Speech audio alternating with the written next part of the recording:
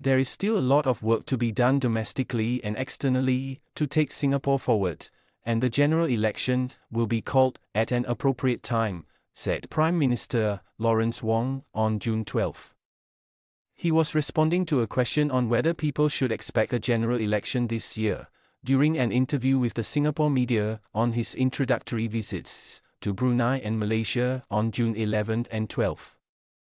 Since PM Wong took office in May, there has been speculation that the upcoming general election, due by November 2025, may be called this year, as early as September. The first step on the road to an election is the formation of a committee to review electoral boundaries. In early June, the Elections Department said the Electoral Boundaries Review Committee (EBRC) had not been convened.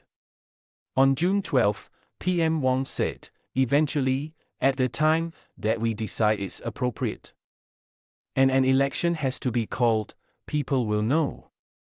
Same for the EBRC. Eventually, when it is convened and it has done its work, people will know, and then I suppose everyone will get ready for the elections. But for now, there's still a lot of work to be done, both for our own domestic agenda and also for me, to engage with our external partners and to take Singapore forward." On whether his busy schedule means that there may not be an election this year, PM Wong ticked off the dates of major international summits that will take place in the second half of the year. They include meetings, such as the ASEAN Summit in Laos from October 6 to 11, the Asia-Pacific Economic Cooperation Summit in Peru from November 13 to 15, and the Group of 20 Summit in Brazil from November 18 to 19. Well, the calendar is quite clear.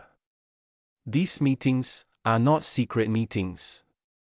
You know when they are held in the calendar this year, PM Wong said. So you can already mark out which are the dates when I will be busy, when I will be away, and which are the dates when I will be in Singapore, he added. So it's really for people to speculate.